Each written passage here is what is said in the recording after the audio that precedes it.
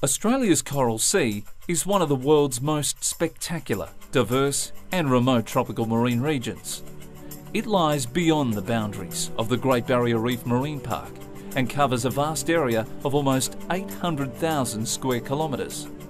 Yet, despite its stunning natural values and growing economic importance, the Coral Sea is virtually unprotected.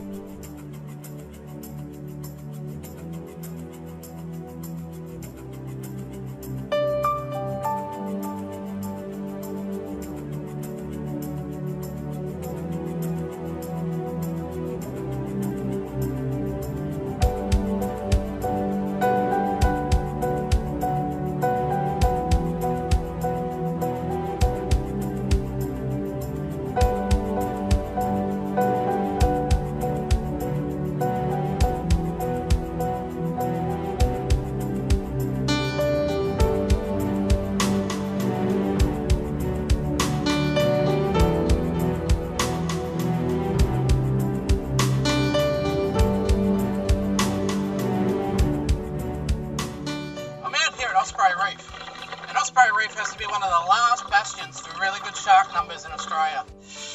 You can see behind me there's a very healthy population of grey reef and white-tip reef sharks.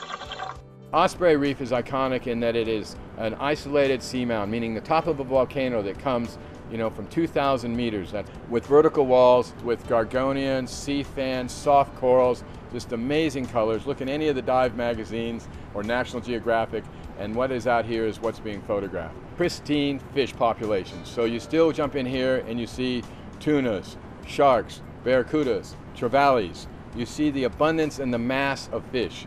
So this has become the jewel in the crown of the Queensland diving.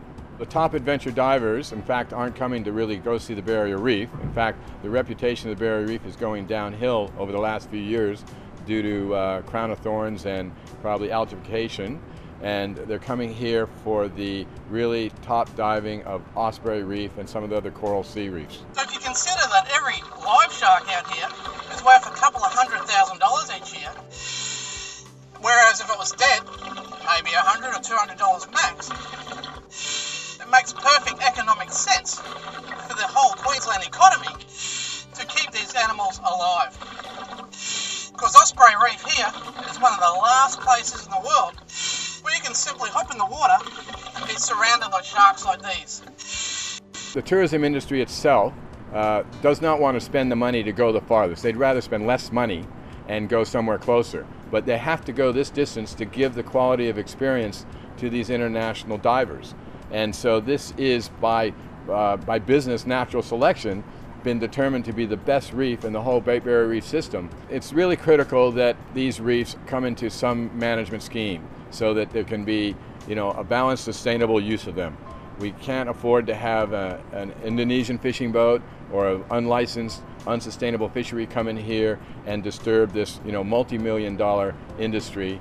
And also, they give so much pleasure to so many people.